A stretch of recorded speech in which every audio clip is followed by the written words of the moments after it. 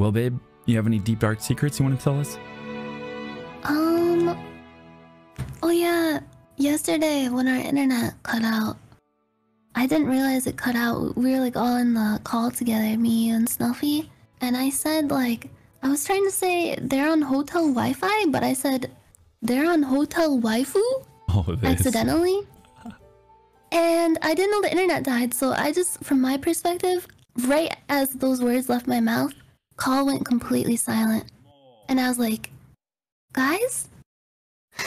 Snuffy? Ethan? I thought like I killed them with cringe. Yeah. Well, is it merely a coincidence? Was it on purpose? I don't know.